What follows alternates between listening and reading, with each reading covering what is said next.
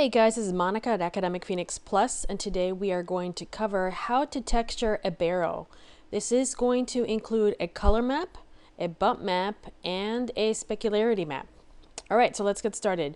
I already have the model, so I'm going to go to File, Set My Project, select the folder, and click Set. File open. This is why I love setting my project. I'm in scenes and there's my Maya file. Okay, here's my barrel, and as you can see it is very low poly. When I press the number 3 you can see that it turns a little bit smoother. Great, let's take a look at our UV maps, Windows, UV texture editor, and you can already see that it is UV mapped and I'm ready to export this. So let's go ahead and export the UV snapshot. So polygons, UV snapshot. I'm going to browse, and you can see that I'm in my images folder. Again, I'm going to go ahead and call this barrel UV snap. 1024 by 1024 works. This is going to be a TIFF, and then click OK. All right, let's go to Photoshop. I'm going to go to my images folder, and you can see in my images folder that I have my UV snapshot plus a couple of other textures that I'm going to be using to create my textures, or to create my barrel. So I'm going to drag my barrel UV snap and drag it into Photoshop, and there it is. The first thing I always do is go to my channels and delete the alpha. I don't need that. Second thing I do is go to my layers, double click, and just call this UV snap. I'm going to change this into screen, create a new layer, grab my magic wand and just click on the outside of the UV snap. Go to select, modify, contract, 10 pixels, click OK, and then fill it with a neutral gray. I usually go to the B and just do 50. You can grab the bucket if you want to and fill it. All right, that is going to be my border. I'm going to lock the border as well as my UV snap and create a new layer and put it at the bottom.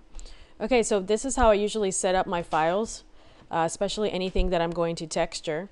And now it's ready to start adding elements to it. So what exactly do we want this barrel to look like? Is it made out of wood? Is it old? Is it new? Well, that's where reference comes in. Reference is always really important. So what I'm interested in making is a barrel that actually looks weathered. And so you can see this is a really good example of just something that is rusted. Here's an example of another barrel that has been outside, and you can see that it's got mold and things on it, which is very interesting to look at. And this is another example. Okay, so with that, let's go ahead and get started with our texturing. So in Photoshop, I have some images already. I am going to bring in plank of wood. Let's go ahead and drag it in, press enter, and then rasterize it, right click, rasterize. And I'm going to make it smaller.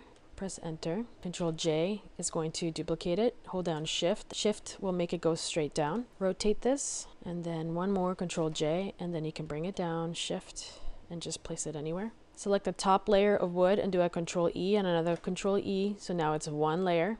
And the point of this is to try to remove some of the repeating textures. So lucky for us, we have the spot healing, so you can actually just kind of click here and just start kind of change some of the elements. You can try getting rid of these lines. Sometimes it gets blurry. You have to be very careful. So the healing brush tool is actually very helpful. You just stamp it and then you can paint this section here and it will actually try its best to match it. And that helps with you when you're trying to make something look unique. Other things we can do to make it look much more diverse is to actually maybe grab some concrete and drag it into the file. So I'm going to Control A, Control C, go in here and Control V. This has a lot of really good texture information, and we want to be able to use it. So let's go ahead and bring the concrete in, press enter.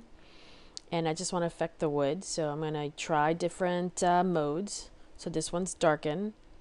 And you can see that by using these modes, I can try to get something that's going to make it look more interesting.